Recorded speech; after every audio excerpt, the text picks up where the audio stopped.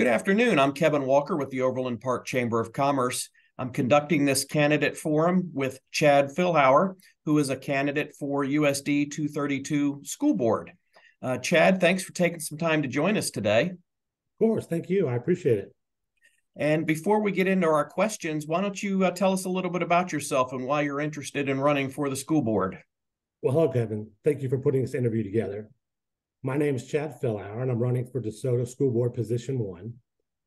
I've been happily married to my beautiful wife for over 13 years. We have 4 incredible daughters and are licensed foster parents, often offering respite and police protective custody to children in need. I grew up in the DeSoto School District. My parents built a home in Woodland Park in Western Shawnee. I graduated from DeSoto High School in 1996. I'm a partner and the director of entertainment at a local architecture design firm.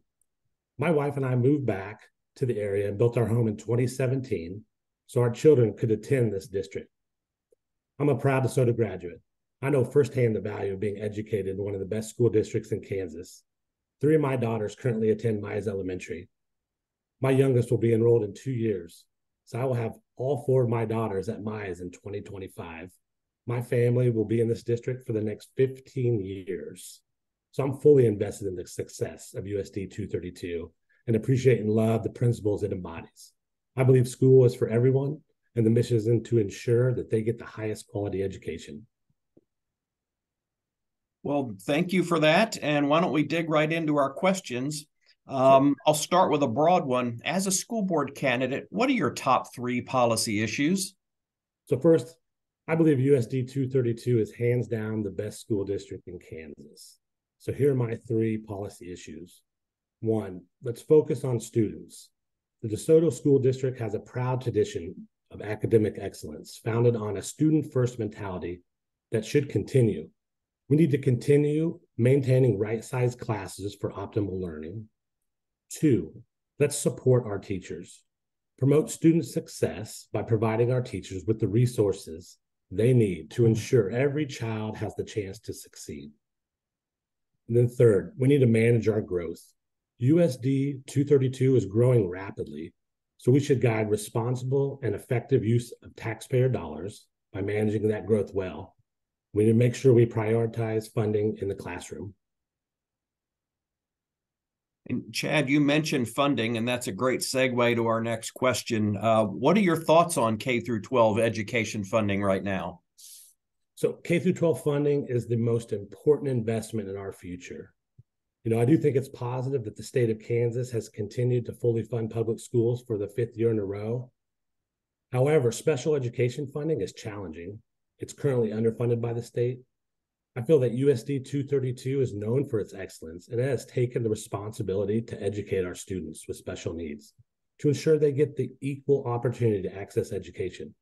Every student deserves quality education, including additional help and resources for those in need. I'm particularly excited for the recent addition to Mize that accommodates a special education center-based program. Mize is home to one of 3 elementary schools that provides these focused services. The other side of the coin of funding is accountability and student performance. So in the K through 12 education system, it certainly requires accountability measures for student performance, and that's focused on post-secondary success and career readiness. Do you believe the district is meeting expectations for student achievement? So USD 232 continues to score above the state and national averages on the ACT College Ready exam. DeSoto students have traditionally performed very well in these assessments, and the graduation rate suggests that we are on track. Our district boasts a graduation rate of 97.3%, which is great. What I think is positive is the district approach to assisting students by expanding the AP and college readiness courses, and they even allowed pre-AP classes for middle schoolers. So for me, it's really about providing opportunities for students. So I'm going to steal a line from our superintendent, Dr. Gibson, that I agree with. It's about making sure our students are fully prepared for the next phase of life. Well, and again, that's a great segue to my next question. We know Kansas is experiencing low unemployment rates and employers are struggling to find qualified workers. How do you see the school district helping to meet the business community's future workforce needs? Is that through work-based learning, like internships, training, and other career exploration opportunities? So I think we need to develop strong partnerships with local companies. Schools can create authentic, career-connected learning opportunities and work experience for students by allowing them to explore a variety of industries through mentoring, job shadowing, apprenticeships, internships, guest speakers, and even the trades. And changing topics rather abruptly here, what are your thoughts on the efforts in the state legislature to expand school choice? So I approach challenges with positive thinking, looking for solutions and benefits. There is no doubt open enrollment will create a challenge for our administration, staff, and classrooms. I've personally spoken with several teachers in our district, and there are concerns over classroom sizes. Maintaining a correct student to teacher ratio is crucial, in my opinion, for student success and also teacher well-being. The new policy allows the district to set the number of students we can accommodate. So we need to evaluate the limits of what the district can handle responsibly, and we need to set policy that is fair and adaptable to change with the impact of the district. And what do you think is the greatest challenge facing USD 232 right now? So for me, that's teacher retention and quality. The field of qualified educators is declining. Teacher quality is the #1 factor impacting student achievement.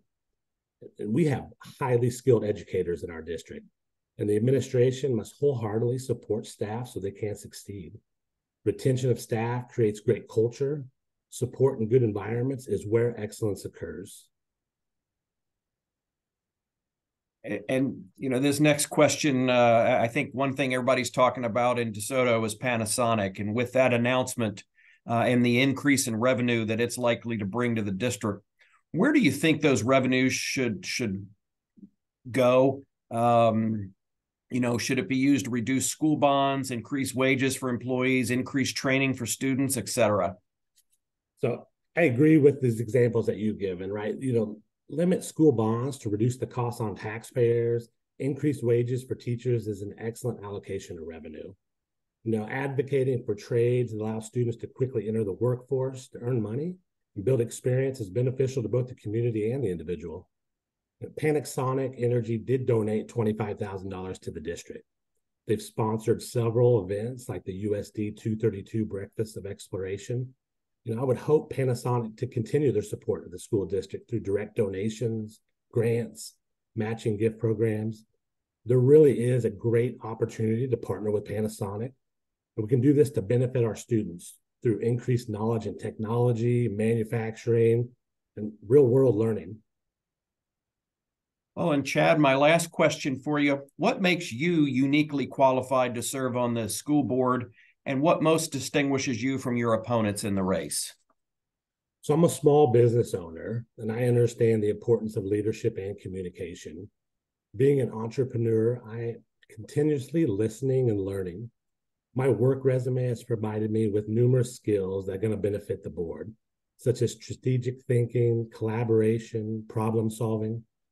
So my background as an architect will bring a unique skill set to the board that includes capital expenditures, future growth and planning, energy management, building safety, and overall construction cost accountability for our district.